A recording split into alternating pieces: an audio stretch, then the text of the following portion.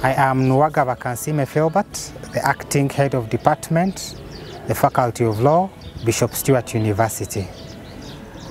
The Dean for the Faculty of Law at Bishop Stewart University is Professor Grace Patrick Tumwine Mukubwa.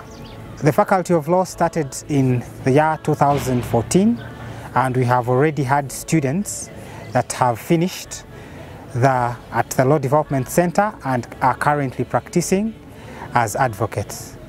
Within the Department of Law, we teach 3 mainstream courses and 1 short course.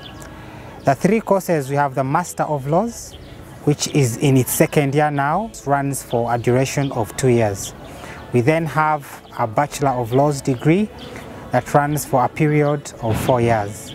And we also have a Diploma in Law program that runs for a period of 2 years. We equally take part in moot court competitions, both locally and internationally.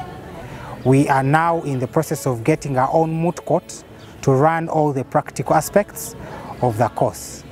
We have well-trained lawyers, professors, and other members of academic staff that have furthered the cause for the Faculty of Law.